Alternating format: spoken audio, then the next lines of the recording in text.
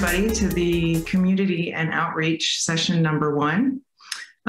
So we're scheduled to have 4 talks today. You'll see those titles on the screen. So I think I might need to announce the code of conduct. I think unless someone else is popping in to do that. Make sure to visit the code of conduct on the Use Our website if you'd like more details, but please, treat everybody with respect and visit the details of the code of conduct if you're not clear on what that means. But essentially, that also applies to all of the online areas, the chat, etc. So just please be aware of that. All right, so for our first talk, the speaker is actually not here today. So we are going to use this time and just have a discussion about community topics. And we'll do that for another almost 20 minutes, more like 15 minutes from now. So what we're gonna do is, a lot of the people on this call are obviously involved in communities. And so we're just gonna introduce ourselves and just have sort of an open discussion about, community efforts in our community. And we would highly encourage the audience members to ask questions on the Q&A or in the chat. It's a little bit easier if you do it in the Q&A. We'll see it more easily. And just so we can engage with you in this time where we don't have a talk. So I will, I guess I'll just, since I'm already talking, introduce myself. So my name's Erin Liddell. I'm involved in the Our Ladies community, also the rOpenSci community, but not as much anymore. But Stefanie will say a lot more about that. So I'm one of the co-founders of Our Ladies Global. So we're just a very large, at this point, organization that's facilitating running meetups all over the world. We have slightly over 200 chapters now, and we're still growing even through the pandemic. We've shifted to online meetups. And so I will pause there because we'll talk more about it, but I just wanted to introduce myself. And next up, we'll ask Stefanie to introduce herself. I'd be happy to, thank you. My name is Stefanie Butland. I'm the community manager for rOpenSci, and I guess I won't say too much because I will be giving what was scheduled to be the second talk in this session. I will say that I am in the Slack right now, and I know Saranjeet is there, others will be joining. So we're all anyone here is quite happy to engage with you on the Slack. There's a channel that's specifically called, I don't have it open now, but it's specifically called Community and Outreach for Session 1A. We can answer questions there. All right, Lluís, do you want to go next? Yeah, I'm Revilla, and I will present later on about my work and analysis of package submission and reviews. And if you have any questions about submitting a package to grant and about the process, ask them on Slack or reach me on Twitter or any other way, and I will try to help you. All right, next up, Saranjeet. Hi, my name is Saranjeet Kaur. I'm representing the R Developers Guide in this session. I'm also involved with the R Ladies community global team, as well as local chapter in Pune in India. If you have any questions with me, I'm on Slack and we can chat over there. All right, so I don't know if Gwen wants to also introduce herself. She's kind of behind the scenes, but I'll let her jump in if she wants. Can you see me? Yeah. Hi, I'm Gwen. I wasn't really listening to the other introductions, but I'm involved in Our Ladies DC, and I'm also just founded an R user group at Harvard, where I'm a postdoc at the business school there. So, and I'm behind the scenes, so excited to be here and can't wait to hear what everyone else has to say. Okay, great. So yeah, so we didn't have a lot of advanced warning that there was going to be this discussion. So we're just kind of going off the I don't know, seat of our pants, I think is the expression. So yeah, we're pretty open to talking about anything. We could talk about, there's lots of different types of our communities. So there's communities revolving around sort of networking and people and identities. So we've got a number of different, groups that fit into that category. Our Ladies, MIR, which stands for Minorities in R. You could probably consider like the Latin R community in that area as well. And then we have a number of other types of communities that are more centered around different projects in R or different open source tools in R. So we've got a number of different types of communities, but I think one thing that at least for myself, and that I think a lot of people in the R community feel is community is actually one of the core foundations of the R community. Well, of the R community, that's a little redundant, but I think when comparing different programming language communities to one another, and we don't like to say, anything's better or worse than anything else, but I think one of the things that R is especially known for is being very inclusive and having a very strong community vibe to it. And I think it's great that we have that. And I would love to hear what other people think about the different communities that we have. You could mention a specific community, maybe your experiences with it, maybe your experiences organizing within the community, any kind of unique things in the R community to mention or issues to mention. Anything is sort of on the table if either any of our panelists want to jump in, or if we have any people on the chat, or I think there's at least one person monitoring the Slack. I will try to jump into that as well.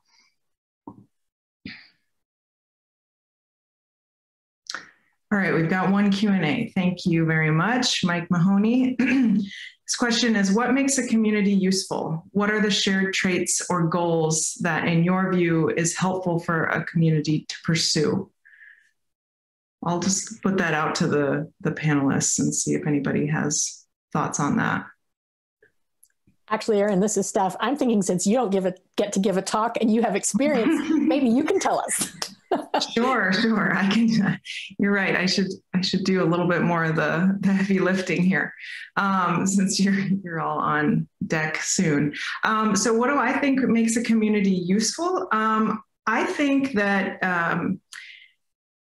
Something for me, it's like if there's a place where I always feel sort of at home or like I can feel comfortable, I think that's what makes the community the most useful to me. So it's a place where I always know that I can sort of seek comfort, let's say, if there's any kind of challenge, whether it's technical or social or emotional challenge, like that we just deal with working in R and working with other people or groups in R. For me, at least that's what Our Ladies is for me. It's a place that I can always get support if I'm struggling with any of those topics. We have quite a range of pretty much anything is on the table at Our Ladies. We have a very strong our help community. So I know if I have a question, I've looked on Stack Overflow, I've looked at all the docs or, wherever else people seek help for R, I almost always can get help there. And that's just, you don't feel alone. And I think that that's a really nice feeling. So I think for me, that's what it makes it useful for me. And in terms of shared traits or goals, I think it depends on the type of community. So if it's sort of an identity-based community like Our Ladies, I think our shared goal is to make a more comfortable space for women and gender minorities in our community, and also to help people's careers, help them become R package developers, help them eventually join our core. And so we have more parity there. So I think there's a lot of different goals that we have. Representation is the main one, but that's something that we share together. And when it comes to open source, I mean, usually people feel quite passionate about whatever package they're building, or maybe it's like a whole network of packages like rOpenSci. So, if you have a shared goal, let's say, lots of this little stuff that you deal with, let's say day to day in your life, if you don't have shared goals, just kind of, it's not as important. So, I think people can come together more when there is a shared goal. So I think it's good to form a community around that. And for example, in Our Ladies, we have a mission statement about what we're trying to do there. And I think probably, every community, even if it's just a community around an open source package, they feel passionately about it, and you can sharing that together. So hopefully I answered that question. We've got a number of other ones popping up there. Thank you, community, for helping us out. Does anybody else from the panelists want to speak to this question? What makes a community useful? Okay, so we'll go to the next one. I have one word. Sure. I have one word to share. And that word is transparency. Transparency, moving toward trust. And it's not an easy thing to get, but I find that in one-on-one relationships, and then just in the community in general, is if we can all be open about what it is we want to get out of it, you can find like-minded people that way. Great. Yeah, I would also add to this that for transparency, we need a lot of communication, and it's important to have open communication and be open about what you expect and what you want to build or share with people, because otherwise people have different interests, and it can start well, but then the community can start diverging a lot, and we don't reach the same goal for everyone. And in this way, it's less useful for all. Thank you. Saranjeet? I would also add a sentence. So if you are a part of a community, it's very easy to be able to contribute to open source projects now, because communities like programming communities usually have many open source projects going on. And as you are part of these communities, you can always inquire where can you contribute or how you can help these projects. That's a great point. Yeah, even if it's something like Our Ladies, it's a great place to find help for actually getting involved in other communities as well. So we have about 5 minutes left. I'm going to ask another question that I think is a good one. So it's by Michelle in the Q&A. Is there a list of different communities that exist in R, and how does one get involved with a community? Well, I'll try to start answering that, and other people can chime in. So I don't know if there's a list. I think that there should be a list on the R Foundation website. I'm not sure if there actually is. I do think that on the conference website, there might be a list of the communities that are sort of represented here. I know the cute little marmot. Saranjeet, do you want to say something about that? Is there a list? So yes, if you have attended the welcome session, there was a list of like a page which mentioned all the communities that are part of USAR 2021 conference, MIR, Our Ladies, Africa, Latina, and many more. So yes, you can contact from there. You can get some contact from there. Yeah, so that's, I mean, those are kind of what I would call identity-based communities, where you're sort of forming a group around a geographic location or some other identity. Then we have a number of open source communities. So rOpenSci is a big one. There were a couple sort of related ones one that I used to be involved in, that's called rOpenHealth, which is like basically like a fork off of rOpenSci, like a little tiny fork off of there. I think there might be a couple other ones like that. So there's like rSpatial, there's a whole spatial community. I think the keynote before this was on that topic. So there's sort of other communities that are revolving around like, different subfields. So someone else has a question. Do we have an agri-R, so agriculture R users. Shall we have it? Shall we have one if it's not existing? So that's a great question. Maybe there should be an agri-R.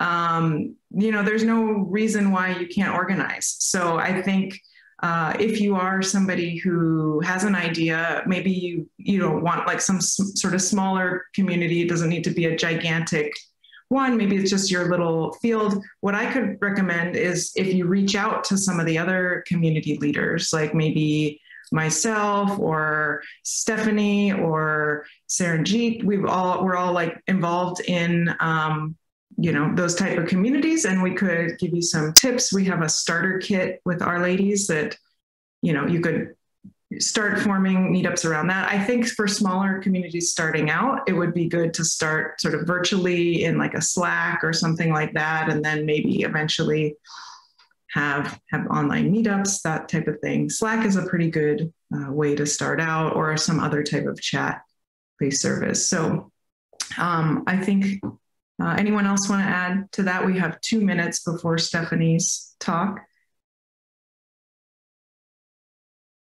Yeah, I want to add that there are also Bioconductor. It's a large organization around air.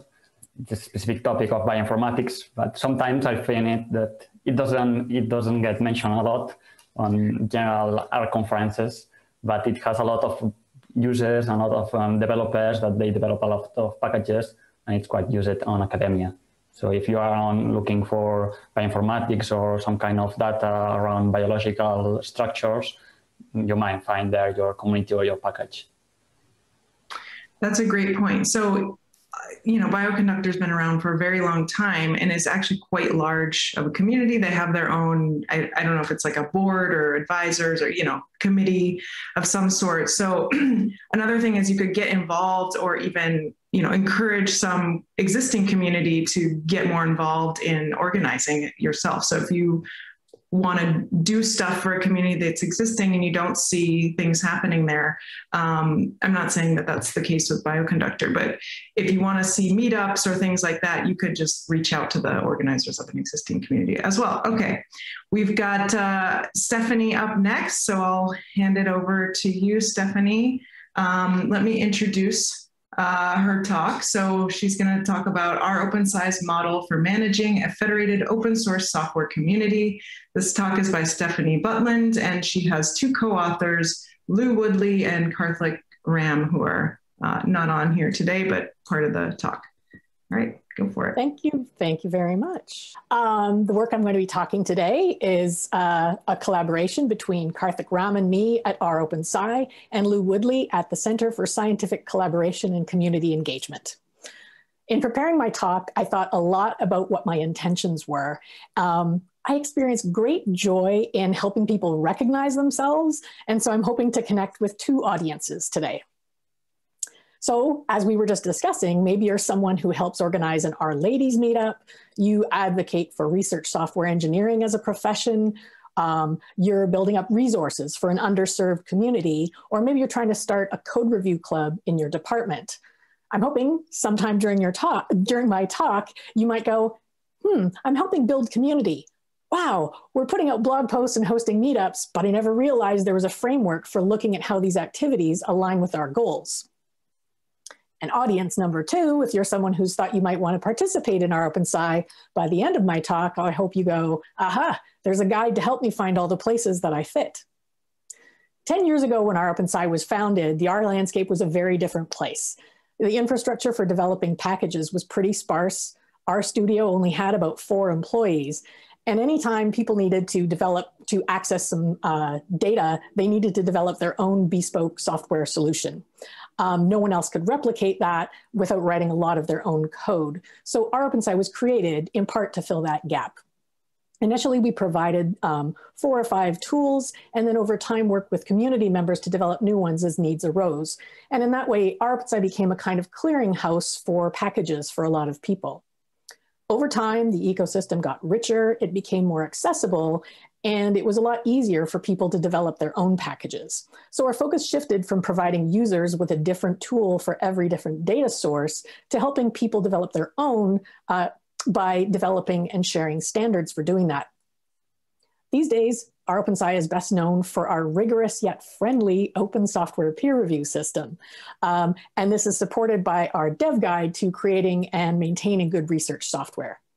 We continually iterate on these in response to questions and open issues and pull requests from people in the R community. More recently, we've launched 3 new projects that my colleagues are going to be presenting later this week.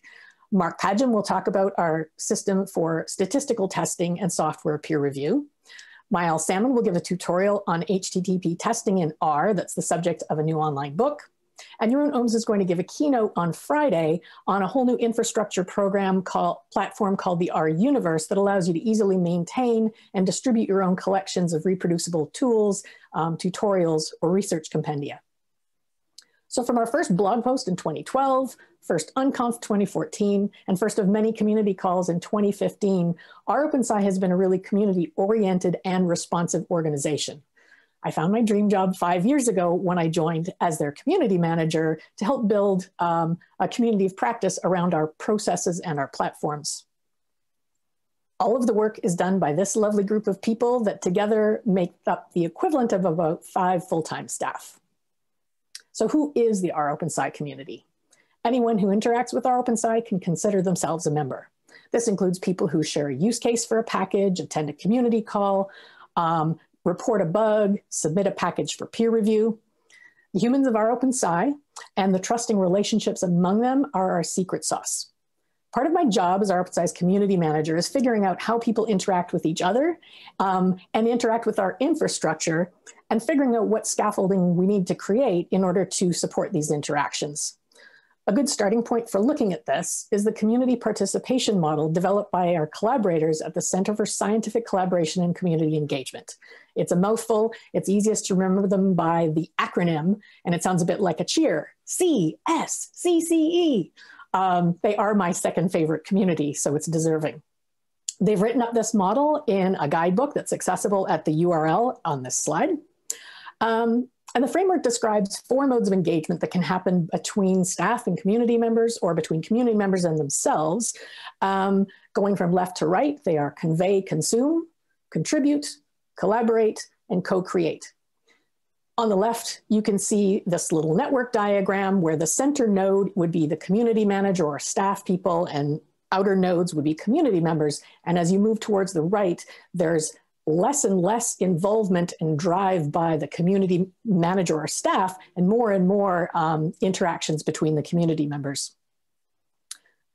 Mapping all of our activities onto this framework gives us a way to evaluate how the things we're doing meet our community engagement goals and how they align with our mission. Currently, rOpenSci engagement happens primarily in the first 3 modes. So in convey and consume, typical activities are things like read, watch, listen. And in rOpenSci, this translates to use a package or read our newsletter or blog. A slogan for this mode is, here's something interesting. In contribute mode, typical activities are things like comment, vote, like, or tag. And in rOpenSci, this includes things like share a use case for a package or write a blog post. And a slogan for this mode is, give us some feedback. In collaborate mode, this is where we start to create the scaffolding to help bring people together to do things. Typical activities are discussion, knowledge exchange, and production. And in rOpenSci, this would be things like review a package, improve your package in response to reviews, speak in a community call, or ask and answer questions in one of our fora. Slogan for this mode is, how can we work together? In co-create mode, activities are things like integration and synthesis, multi-directional learning, and co-production. And in rOpenSci, our past unconferences are one example where we brought people together. We never told people what to work on. We didn't tell them who to work with. They worked together, they created things like the skimmer package that live on till today. A slogan for this mode is, what shall we do next? So community calls provide an opportunity for multiple modes of interaction. So for example, people attending a community call are consuming information. We have an open public GitHub repo where people can suggest topics for community calls, comment on other topics. During a community call, people can add their questions and answer each other's questions in the shared notes doc. And some people are motivated to write a summary blog post about a community call. And in collaborate mode, this is one of my favorite examples of collaboration in rOpenSci, where a week before a community call, I bring all the speakers together and they think out loud about what their content is going to be. They ask each other questions, and this heavily influences what you actually see presented in the community call itself. The community champions mode, across the bottom, goes across all these other modes, and it refers to community members taking on emergent leadership roles, and this can happen inside or outside the community. So some examples in rOpenSci would be a manuscript reviewer using our code standards for evaluating a package and giving recommendations for improvement inside the manuscript review, but completely independently of rOpenSci. Or a faculty member using our peer review guidelines in the curriculum for a Master of Data Science program. Or it could be someone giving a talk at a conference or meetup about their experience in the package review process. So let's zoom back out to look at the model as a whole again. One of the things it helps us grapple with is that communities are not static. There is no one of these modes that marks a healthy community. There's no one correct place for any person to be participating in. This is going to vary depending on a person's motivations and what their limitations are at any given time. And we know these things change. Clearly, rOpenSci is putting a ton of resources into creating and managing a lot of programs, but are they the right programs for us and are the right programs for community members to address what people need now? Well, the ecosystem is changing again. Outside of rOpenSci, in recent years, more and more organizations and initiatives are arising that are promoting open and reproducible research and code and publications and advocating for careers in these areas. And up until a few months ago, I was feeling pretty stuck in deciding what our community strategy should be moving forward. I knew we needed something more nuanced than a survey. And so I had a conversation with Woodley of the CSCCE, and I was reminded in this conversation how much I am energized by having conversations with people. So together with Karthik, we designed an interviews-based study to get at people's perceptions of what can they get from rOpenSci that they cannot get anywhere else. So we designed this interviews project where we want to interview a range of diverse representative community members. So far, we've completed 10 of 20 interviews, and they're turning out to be providing a neat way of seeing the different modes people participate in, as well as their temporal movement between these modes. So I'm going to give you one speculative observation based on our preliminary results, and it does echo something that Karthik and I felt that we already knew. So in this diagram, the concentric circles represent different levels of intensity of participation in rOpenSci activities. So the yellow center is staff, pretty intense, but we get paid to do our jobs. The outer circle would be a more peripheral activity, things like attend community calls or read the blog. So one example path is this set of arrows that's sort of marching toward the center. And this might be someone who is a user of rOpenSci packages, at some point volunteered to review a package, got the confidence and upskilled so that they submitted their own package for review, and they iterate around here participating in these modes for a while. And then some people become editors for software peer review. Now, just like people's careers, more typically, these paths are not a straight arrow trajectory. And some of these zigzaggy things are more typical, where someone might submit a package for review, write a blog post about it, and then participate more peripherally, asking and answering questions, but then also externally in their own workplace, maybe they're advocating for better code review processes. And this is something that happens outside the community that we're not necessarily aware of unless we interview people.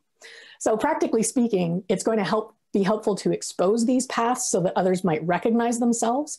And it also tells me how we can guide people in future based on things they're participating in now. So we're left with needing to complete the interviews. We'll do an audit of our current community activities and see how we're signposting participation in those. We'll be writing a manuscript, and I know Lou is particularly excited about mapping these practical things we're seeing onto community practice theory, if we can swing that. So while we haven't yet exposed paths through activities in rOpenSci, I think we've done an okay job at creating some signposts where people can actually get started. So for my last few slides, I'm going to come back to audience number 2, if you thought that you might want to get involved in rOpenSci. A lot of people ask me how they can do this, and I realized at some point that it would be more equitable and much more sustainable if we created an online rOpenSci community contributing guide. Stefanie, you have 2 minutes till the Q&A. Perfect, thank you. The guide asks you to consider your motivations and goals. You choose from a list of actions you might take, and based on your choice, takes you to instructions and resources that help you contribute. So chapter 2 is called What Brings You Here? I Want To, and it's divided in these 5 sections: discover, connect, learn, build, or help. And based on your choices here, you're taken to chapter 3, which has descriptions of resources in rOpenSci like code of conduct, communication channels, blog guide, packages and docs, task views, use cases, open issues lists, dev guide, stats, peer review, and more. I will give you just 2 examples. Let's say you choose to connect. You want to gain exposure in the Open Science R community. One of the options would be to explore open issues in our rOpenSci packages and consider submitting a FITS. So if you click on address an issue, that takes you to chapter 3.8 issues list. And one option for how to contribute is look at the issues list. If you click there, and in the guide, but also in the online version of these slides, this takes you to the rOpenSci GitHub organization, to all of the open issues that are labeled help wanted. People actually want your help. If you see an issue that interests you, you take a look at the project's contributing guide, comment in the issue to discuss your approach first with the author, and create a pull request and submit your solution. A second option would be if you want to build, you want to influence package development. You could volunteer to review a package. So if you click there, it takes you to 3.10 dev guide, how to contribute, fill out that form to get started. That link takes you to the form. You'll be contacted by an editor when a submitted package fits your profile, and first-time reviewers are actually paired with more experienced reviewers, so we lower the fear barrier there. So I'll bring it back here for discussion. Where do your community activities fit in the community participation model? What paths do you see people taking? Do you recognize yourself on a path through rOpenSci? Now, I think you understand that I do love a good discussion, so I want to know what you think in the question and answer. Thanks. My question would be, for a community that is, let's say, starting to get large, let's say our ladies, for example, how would we go about finding somebody as skilled and knowledgeable about community organizing as you, Stefanie? Like, do we know, like, you know, there's lots of great communities out there, but there's very few that have like a core team dedicated to organizing. I don't know if that's a good question. So, but yeah, I would say, first of all, 5 years ago when I started, this was not a thing. And so I was lucky to have a training fellowship in this area. I started out as a research scientist publishing papers like many people here. This community, CSCCE, is a wonderful, warm community that I live in. And there's lots of people doing community management stuff. Some who are doing it as volunteers and some who are paid. And that's my #1 recommendation. For anyone who's even slightly curious about this, you could get in touch with me and their Slack is open. I can get you in touch. Highly recommended. Thank you. So we have 2 questions now in the Q&A. One of them is pretty open-ended, but what's the next steps for our rOpenSci, or what do we see on the horizon? Well, that's exactly partly on the community side why I'm doing this survey, is really to try to get rid of my own biases and figure out what community members need. But also, I think some of the talks that are happening later in the week, like our statistical software peer review system and the R universe, are the big, exciting things. And I'll be doing community work to support that and get more people involved, particularly groups of people who are typically less visible, less represented in these types of activities. So that's a thing I'll be paying attention to. Great. Another very important question. Okay. How this goes to any open source community really, but how are you handling main developers of packages who leave or abandon packages? So somebody's saying they've had that issue. Is that something that you deal with within the rOpenSci community? Yeah, I have to say, and this is where I give big props to my colleagues, Part of what our rOpenSci does is it makes a commitment when someone has their package pass software peer review and become part of our organization. You still maintain control of your package, but we commit to helping find a new maintainer for package. And we do a lot of that. And that's on people, my colleagues like Scott Chamberlain, Maël Salmon, they do a great job with that. And one thing I think we do particularly well is when a package is needing a new maintainer, we do try to balance, let's say, representation, genders and things, not just balance, but like reaching out to people who aren't necessarily what we call the usual suspects and get people involved in that. And they really put an effort into helping people get started if they're not initially comfortable with that. That seems like a huge value for, doing the initial work to get your package into our rOpenSci. You're kind of guaranteeing in a way that it will be taken care of. I mean, I'm not saying people should do the work and then disappear, but I mean, to me, that sounds like a huge value because that's a big problem for. Yeah, people get jobs, like your own motivations and your own needs changed. It's okay that this is not necessarily your priority anymore. Maybe you've moved on, but lots of people still rely on your package. So we try to help people do that. Yeah, so we probably should wrap up here. So we should wrap up now. And thank you for the questions. We'll try to get those answered in the Slack or on the Q&A, wherever we're posting the questions. And thank you very much, Stefanie. And we'll have our next speaker join now. So our next speaker is, let me just pull it up. She's going to be talking about the R Developers Guide. So Saranjeet Kaur Bhogal, and she has two co-authors, Heather Turner and Michael Lawrence. So all you, Saranjeet. Hello, everyone. I'm Saranjeet Kaur Bhogal. I'm very glad to be presenting my talk on the R Developer Guide at USR 2021. I would like to give a brief background on how this guide came to existence. After USR 2020, I got to read the discussion on the R Lady Slack about building a user-friendly R guide, which could help a new person to be able to contribute to R core. In this duration, I contacted Heather Turner over Twitter and asked if we could write a funded proposal for such a guide. Heather very promptly replied back in positive, and the seeds for this work were laid then. The next task was to find a funding source. Heather pitched this proposal to the R Foundation, and they agreed to fund me a generous amount. Meanwhile, Heather Turner and Michael Lawrence agreed to be my mentors for this project. Over the same time, the R Contribution Working Group was formed, and I was funded to work on this project from February 2021 to May 2021. Many people joined us on the way as contributors and reviewers. This guide has benefited by contributions from all of them. A special mention to Carol Billin. This guide is highly inspired from the Python Developers Guide, and Carol has immensely supported it by being a representative of the Python community in this work. The question might arise in one's mind, why do we need such a guide? Yes, definitely, there are documentation and articles written on how to contribute to R code, but most of them are dispersed and not easy to navigate for a newcomer. We have taken inspiration from many of these materials while preparing several sections of this guide. Our hope is also that this guide will facilitate the onboarding of new contributors to R code. Some statistics now.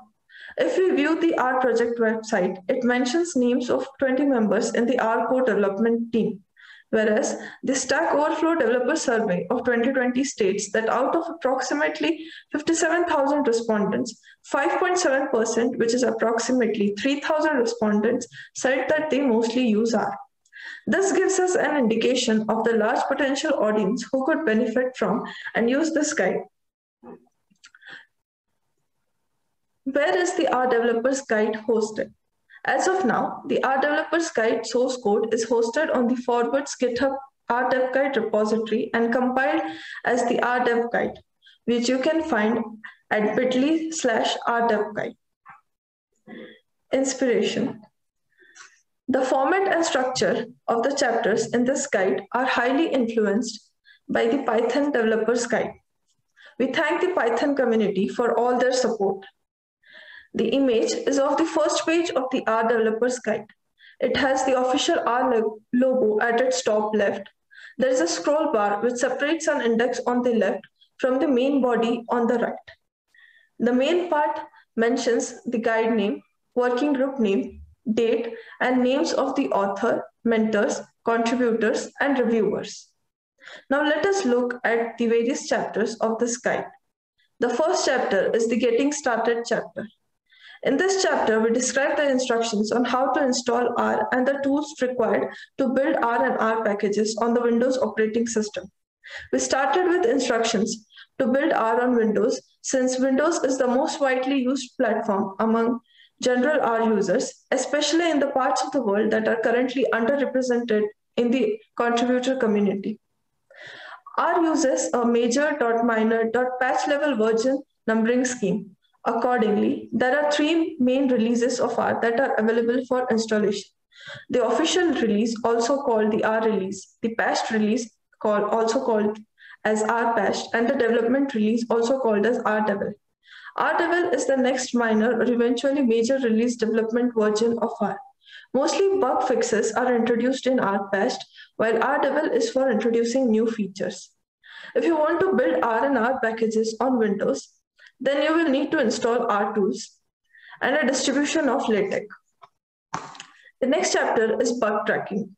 This chapter explains what you could do if you come across a bug in R. Not all issues are bugs, and the first part of this chapter helps you distinguish between what is a bug and what might not be a bug in R. Once you are confirmed that there is a bug, check if it is already reported. If you are confirmed that a bug exists, then you should definitely report it to the bug tracker.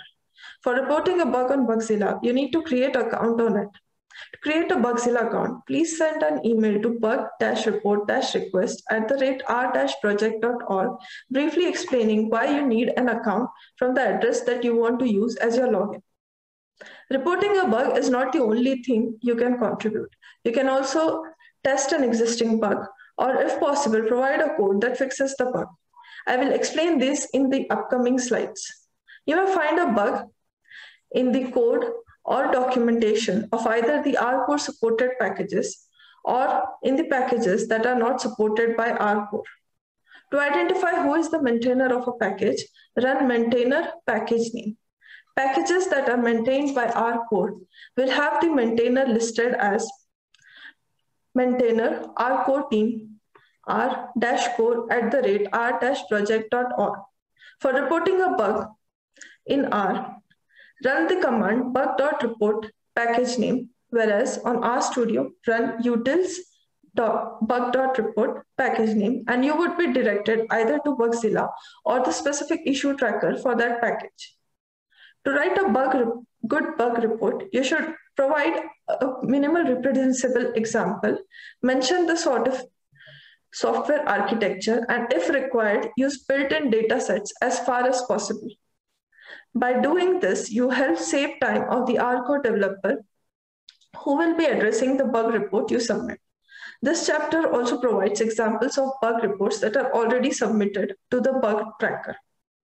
The next chapter is reviewing bugs. You could help by reviewing the numerous bug reports that are already present on Bugzilla. Use the advanced search option if you want to find reports on specific topics. What can you do to review existing bug reports? Well, you could check if the bug reported is reproducible, if the steps to reproduce it are mentioned or not, and if they are not, then you could help to provide those. You could also check if the information like the machine architecture, version of R, and the operating system on which the bug occurred is provided or not. If not, please add it. A review of older bug reports might lead to fixing the bug sooner. The next chapter is source of functions. You may want to have an overview of the R code base just out of curiosity, or maybe to gain more insight into what a particular function is actually doing. This chapter explains the procedure of how you could find the R and C source code.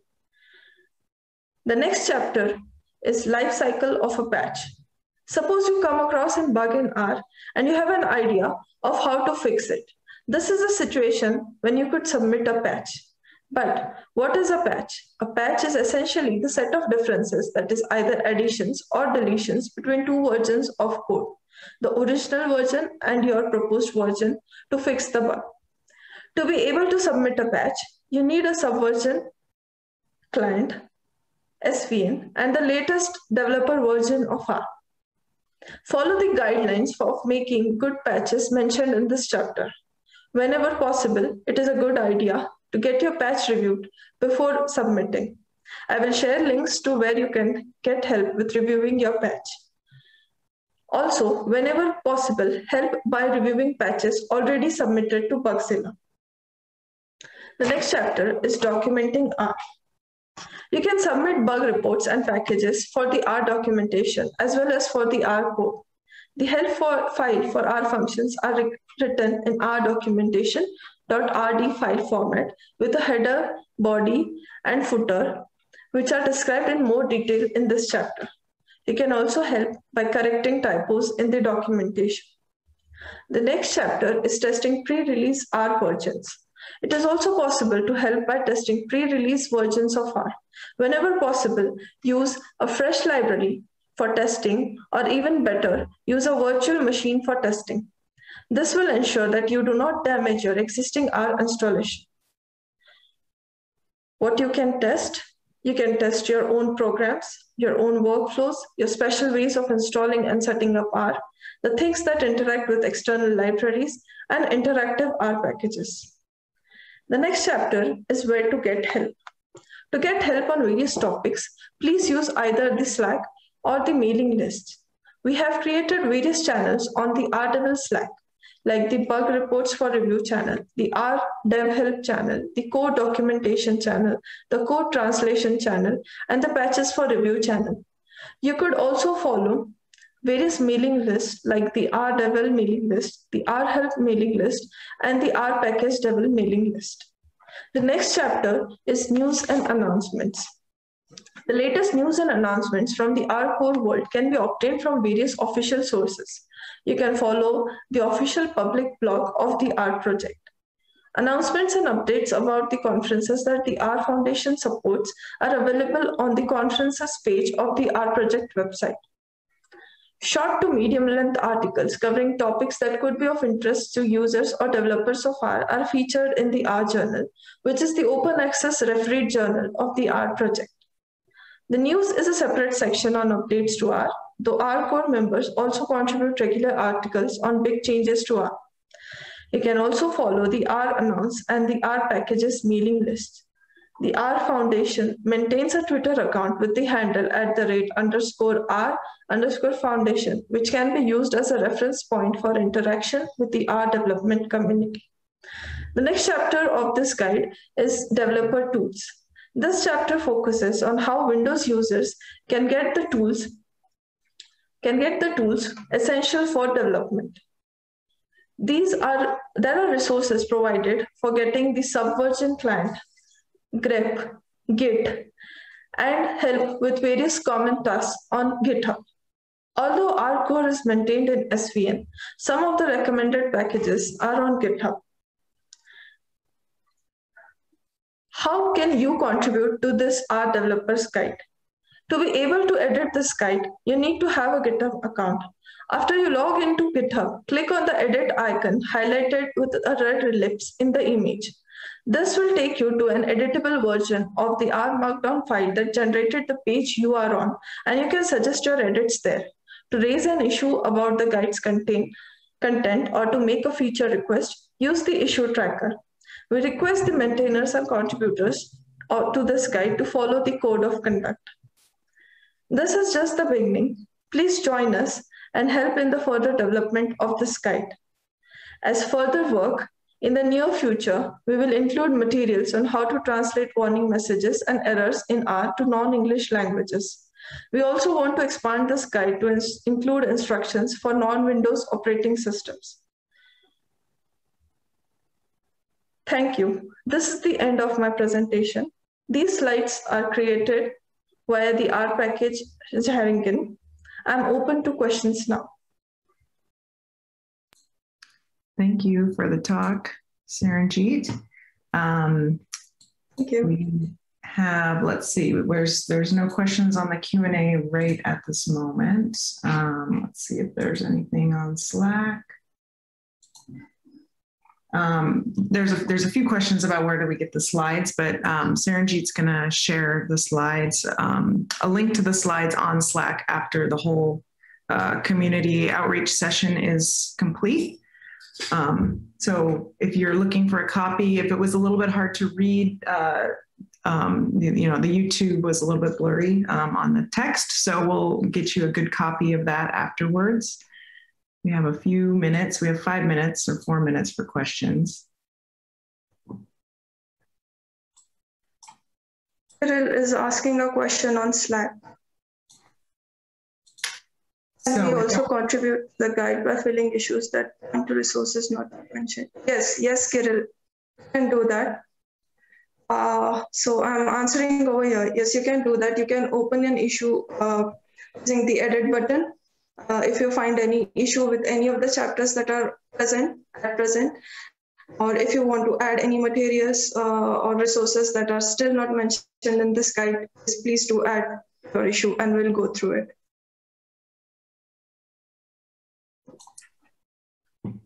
Saranjeet, I can ask a question. What would you say to people that are sort of only familiar with GitHub, but they don't know about SVN, and maybe that's some kind of, friction point for people? What could you say about that? So there is a chapter called as developer tools. So if people who are inexperienced with SVN, it's very likely that it is new for many. You can go to that chapter and there are resources that you can read from there. It points to many resources that help you with the Subversion client and the commands that are there. Okay, so there's a related follow-up question. Someone says, David Lindelhoff says, because of the visibility, I'd much rather contribute to projects that are on GitHub. Do you know if there's any plans to move rCore away from SVN to GitHub? I'm not sure I'm the right person to answer this, but yes, there is a GitHub mirror for just made by one of the rCore members, though it is not official, but if in future it does move to GitHub, that would be the repository that we would be moving to. But yes, till now it's not official and we are still on SVN. Yeah, that's a good question. I know that people have asked about that before, and I would just say, it is a huge effort to move all of the infrastructure away, which I'm sure people are aware of. And yeah, I think, had they decided to start R today, probably would have done it on GitHub. But yeah, it's a huge, huge undertaking. And perhaps there's some, I don't know, future effort or grants around that where they could get some help on that. But yeah, it might be a while. So thanks for the question. All right, we have 1 more minute for questions. There's someone on the Slack saying, are you familiar with recent developments of integrating GitHub with the SVN workflow?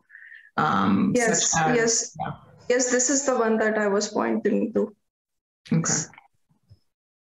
And there's also some links shared on Slack with the different mirrors, things like that. So, but it sounds like, just even the developer guide itself, that's a sort of a document that you can contribute to. It's on GitHub. That seems like a good place to start. And then, if you get to the point where you're ready to start contributing to rCore, then you can sort of clear that last hurdle of moving from GitHub to SVN. Yes, it's just been 3 to 4 months into this project that we are writing this guide, and we would want people who are more experienced to be contributing to this guide as much as they can. so that gap that is there between the more experienced developers and the new developers is reduced. So yes, we do invite others to join us in this project. All right, well, let's wrap it up there, and we will leave a minute to get our next speaker ready. And thank you, Saranjeet, for the talk. Thank you. All right, so coming up next, we've got the final talk of the series. We've got a talk by Lluís, Revilla, Sancho, and the title of the talk is Packages, Submission and Reviews. How does it work? And if you we're like about 30 seconds early, so here we go, it switched. So feel free to start off, Lluís. Thank you. Well, hi, I'm Revilla. So I will explain that now on the talk, but I was just a normal user, and then I was curious about how does it work, everything, and I just wanted to share this experience with you and how does it work. But now I think that we will switch to the video. Hi, this is Lluís Revilla presenting packages, submission and reviews. How does it work?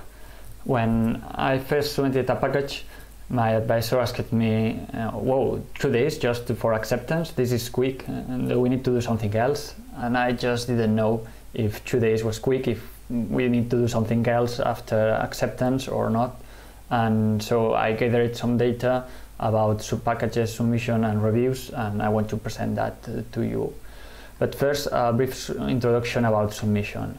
So when we make a submission to an archive, it's because we want to share something of quality that can be useful to others and make it so that it's easier for them to build upon our packages. Maybe it's part of our work, maybe it's part of our research, maybe it's a hobby, or maybe it's all of them together.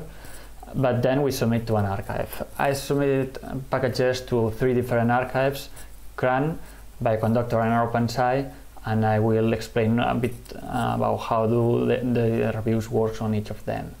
But I will focus mostly on CRAN, because CRAN is the most important one, and it aims to store all non-trivial publication quality packages, while Bioconductor focus to promote high quality, well-documented and interoperable packages around bioinformatics, and rOpenSci, it's like an overlay. Then you can submit the package on rOpenSci and then to the other archives. But rOpenSci focus to improve the adoption of best practices with useful, transparent and constructive feedback to the maintainers. So each archive has different objective of the reviews, and they further have different differences between projects. For instance, CRAN doesn't have any guideline about how to write packages for them. It only has the manual about how to write extensions on R, that's packages. And Bioconductor and rOpenSci, they have books on our website to just help you how they want your package to be. On CRAN, you submit just a compressed file, and the review is done by email, and you don't need to set up anything. While on Bioconductor and rOpenSci, you fill an issue on their repositories on GitHub, and then you need to set up something. On Bioconductor, you need to subscribe to the mailing list and then set up some accreditation because they clone your repository. And on rOpenSci, you need to set up some continuous integration test, because for all of them, the 3 archives, the first step is to check the package. So there are some parameters that you need to check, and almost all of them need to check with the option as CRAN, except Bioconductor that has a different set of checks, and they have their own package. But all of them run these checks on 3 different operative systems: Windows, Unix and iOS, and for multiple versions. Bioconductor is also a little bit special because it tests just for the next release, usually, or the current release of R, because it's released twice a year, one a week more or less after the annual R release, and then 6 months later. CRAN has a team of 5 reviewers, Bioconductor have a team of 10 reviewers from the project, and then rOpenSci works differently because it has a team of 10 editors that select and look for volunteers from a list and they require 2 volunteers, 2 reviewers for each package, while CRAN and Bioconductor is just 1. So each project has their differences, and also the submissions are different. If we look at the raw numbers of submissions between them, looking just monthly submissions of new packages, CRAN has around 200 new packages submissions, Bioconductor an order of magnitude less, around 50, and on the best month 100, and rOpenSci even less than 10 submissions monthly. And from now on I will focus mostly on CRAN because I think it's the most important one, and all the others depend on them, and I think it's the most interesting for all of you, including me. But the problem with CRAN, or given the amount of packages submission that they receive, and the question is how do they organize? So the organization of CRAN submission process is done on folders. Packages are moved between folders along the process. The most important ones are the pretest folder and the newbies folder. Here we can see how full are these folders along from September to last month, more or less, and how many packages are on these 2 folders. We also, on the middle, December, we can see the CRAN holidays, and then there is a lot of variation between them. If we focus just on the packages after holidays, the first thing we see is a big spike of packages on the pretest folder. This is because, as I said, all packages must pass the automatic checks that are done on this pretest folder. Later on, they are moved to several other folders. If this is a new package, then it's moved to the newbies folder, where the manual review is done and the packages are checked. And here, after the CRAN holidays, it took more or less 2 months until the volume of packages went back to a lower level of around 25 packages daily on the queue. And there are another spike of packages on the pretest folder around a week before the new R release 4.05, that maybe a lot of packages needed to update for that release, but I'm not sure. But we can see that there is a lot of packages that goes and went away, and so take patience, and also try to submit your package whenever you can. But there are also some submission patterns, so more packages are submitted usually around the middle of the month, around the day 14, as we can see on the left. And there are also more new packages submitted on Sunday, Monday than on Saturday or Friday. But overall, I would suggest you to submit your package whenever you are ready, and then wait until your manual review is done. It can take some time, so it's better if this time is spent on the queue than waiting on your computer. But if we look at the review time, we can see that most packages spend very few hours on the queue. There is some package that has spent more than 2,000 hours, but that's an outlier, and that's not usually, and that's not expected. And most of them spend less than 24 hours. Above 6,000 packages spend less than 24 hours. And even if we go to a week, there are a lot of packages that went away to CRAN before a week. I had a package that was submitted, and in a couple of days I got a feedback from them saying that if I could change something, that I rapidly, saying that it was not my cause, and I think they should change something, or Bioconductor, and it took more than a week. But usually feedback is quite quick, and you can expect to have replies before and to have your package accepted very soon. But reviews are short and brief and to the point, so don't expect like a cold review, a style review. Just they point out errors and missing parts that you need to fix or address before it is accepted. But this period of time is with all submissions, and we have seen that there is a different process between new packages and packages that need to be updated. So if we split them, we see that there are some differences. There are updated packages took more or less 5 hours, and it's quite constant. along the period studied, but new packages can take a lot more time. On September it took around 200 hours, before current holidays it took around 80, and after holidays with this queue of packages there were a spike to 100 hours, and later on a month ago it was around 50 hours for a package. For reference, bioconductor, it takes around 1 month until your package is accepted, and on rOpenSci it takes around 2 months, maybe because there are 2 reviewers and the feedback and the process is more lively, I would say. But anyway, expect like 3 or 7 days until your package is on ground since your submission. Here we don't see the exchange between the reviewers and the maintainers because the communication is done through email, so we cannot see how many comments or how many submissions did it require to get accepted. But if we look at the data from Bioconductor and rOpenSci and the users that they comment on the GitHub, we can more or less get an idea.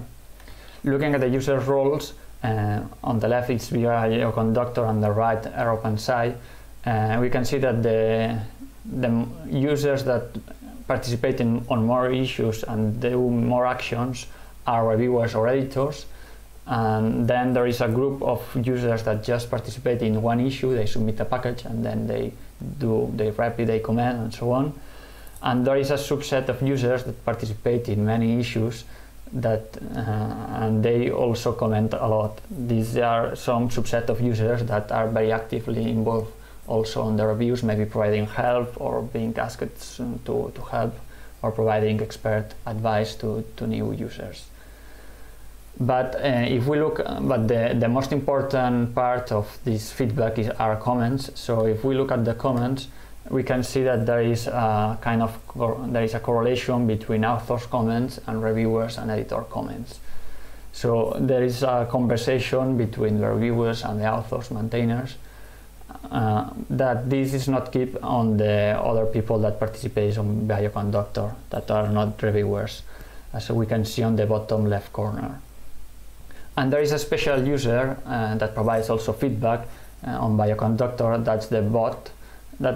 This bot provides useful feedback on the way tagging in the issue, providing some comments to the maintainers, such as saying that it has found that this issue is already posted, that this package is already submitted somewhere else, or that maybe there is some submission without changing the version, or that the setup is not properly set, like the SSH key, or that there are multiple repositories identified. And this bot is so useful that rOpenSci now it's copying, and it will have a new bot to provide this useful feedback to all. And this is quite helpful also because it provides with the real result, or if it's accepted, and it removes some kind of burden to the reviewers and editors. And finally, the most important part is if our package is accepted. So looking at the success of the submissions between new packages and updating packages, we can see that most of them are accepted on the first try, and on the second and third and so on, they are also accepted. Many of them are accepted. The rate of acceptance is higher on the updating packages than on the new packages, but overall the acceptance rate since September is around 80% on new packages and around 90% for updating packages. So if you submit the packages, your package, and if you rapidly and fix the issues, your package will be accepted mostly. So to get your package accepted, prepare, read the manual how to create packages, read a book. I recommend reading R packages. Follow also the policies, CRAN policies and guidelines by Bioconductor and rOpenSci. I recommend also the guidelines about writing packages on rOpenSci, even if you do not submit to this archive. And then check your package, because this is the first step they will do, and if it doesn't pass the automatic checks, it won't go to manual review. Use AirHub, GitHub Actions, your computer, everything that you can to make sure that your automatic checks pass. And then submit. And if there is any issues, fix them and explain to the reviewers you have fixed it or the steps you have done. Even if you cannot fix it, maybe they can help, or you can ask for help on the mailing list. I would like to take the opportunity to thank the Core members, the CRAN team, Bioconductor Core, rOpenSci editors and reviewers for all the work they have done to provide a high quality content of packages for all of us. Many thanks. Thank you for the talk, Lluís. So we have about 5 minutes or so for questions, and we don't have any popping up in the Q&A on Zoom right now. So we'll wait a minute to see if anybody has anything. Otherwise, I have some questions I can ask. There is one question in Slack, I think. Okay. But I don't remember. There's a question in Slack right now by Mike Smith. He says, is the submission success rate on slide 13 for all repositories or only CRAN? This is just for CRAN packages. Yes. The success rate for the other repositories by a conductor is like 50%, and rOpenSci is also more or less the same, 50%. But this percentage on rOpenSci and Bioconductor includes many issues that people ask questions or duplicate issues that this is not counted on this slide for CRAN. So yes, there are some differences, but this slide is just for CRAN. So there's a follow-up question. So any idea why the success rate has decreased recently quite a lot? Or maybe I misread the x-axis. So yeah. This is, I think, because package reviews take some time. I said about 200 hours or 100, depending on the package, and if the maintainer is responsive. So by the time I took the data, probably the maintainers didn't replicate or didn't submit a new version of the package, fixing all the issues raised by the reviewers. So this is kind of expected, especially on the new packages. And I think it's that, I mean, probably on the first slide, there is a link to the repository with all the code to reproduce the figures.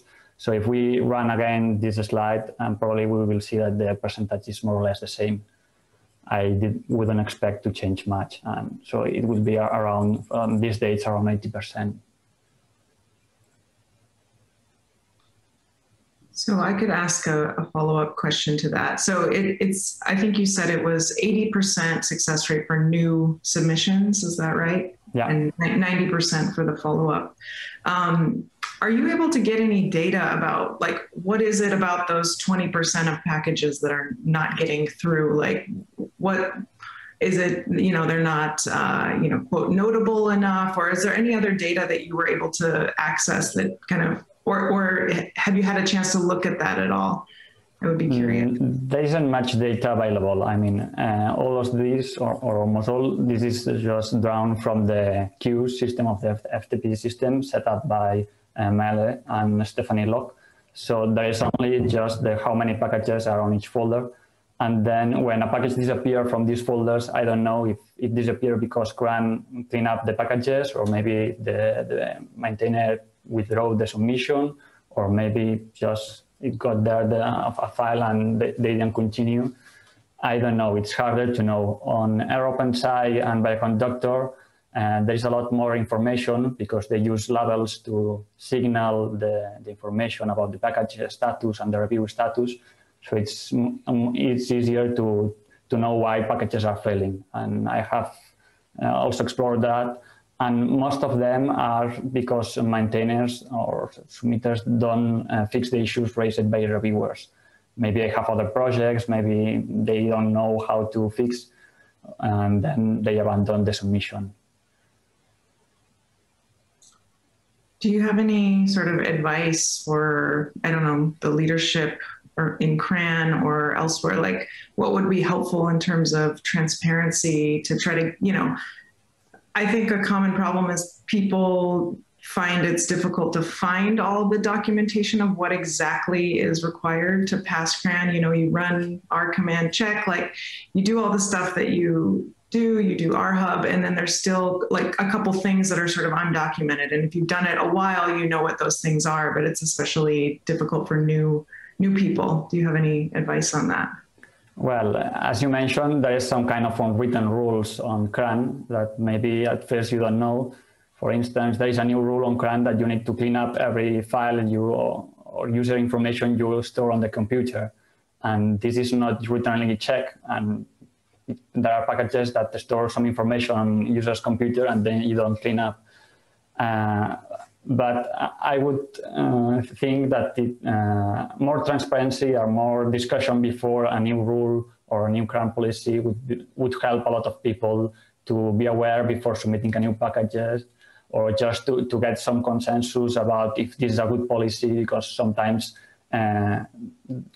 as a package maintainer, we receive news about new CRAN policies after they are already on effect. So it's kind of, we are one step behind and then we need to react. And for new people submitting new packages, it's even harder because they aren't so used to all the other previously written rules. So I would suggest to have more transparency, to discuss much, to be more open with the community, because there are a lot of ideas and suggestions that without adding much work to the CRAN members, because I know that reviewing all these packages, it's a lot of work. It's one package every 5 hours or 20 hours for a new package. So, but it would help also to them if we know in advance what to expect and how to better submit packages to CRAN. Yeah, I think that's great advice. So we're right at the end of the series now. So if people do have suggestions about this last topic, please put them in the Slack. I know I saw there was an open letter on GitHub to CRAN about some of these issues. I don't have the link off the top of my head, but there are a lot of discussions around this, and I think it would be a great follow-up topic for many users to come. So thanks for bringing that up. And that is the end of our session. So please join Slack and engage in the breaks over there, and we'll see you at the next event, next stream. Thank you.